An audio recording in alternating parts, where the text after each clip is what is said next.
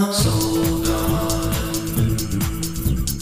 Live, love, be. Hello Gemini, and welcome now to Thursday. Well, today the universe is offering up an opportunity for a lot of passion.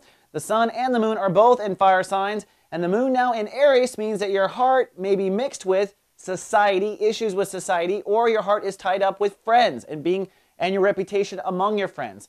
So today your heart is tied emotionally on those levels, but the heart is pouring information into your ideas of what a long-term relationship is, which, by the way, is the magic theme for the next year for Geminis. That's because Jupiter has entered into your house of long-term relationships. And I do want to underscore what LTR means in astrology's perspective.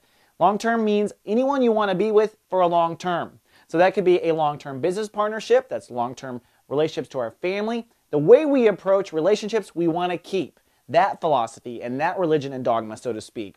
So heartfelt is pouring into that. Now, on top of that, don't forget, Saturn is working on you in the house of communication and thinking, working on the twins. So you're correcting your thinking as well, and that information is also pouring into LTRs. And with the recent introduction of Jupiter in the 7th house, that's a clear clue to me that in the next year, because Jupiter has a one-year transit, in the next year, your thinking and consciousness about LTRs is literally going to stretch and expand because the universe is offering a ton of gravity in this should you choose to jump on board. You can always ignore it and not grow at all. Well, today, with the sun at 8 degrees, it tells me we're wrapping up chapter 1 of Sun Sag.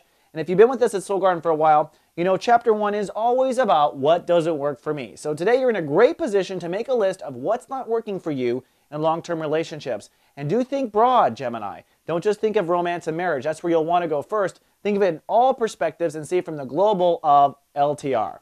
All right, Gemini, that's all I have for Thursday. I'll be back tomorrow with more soul horoscopes and the weekend forecast. Live, love, be. Soul Garden.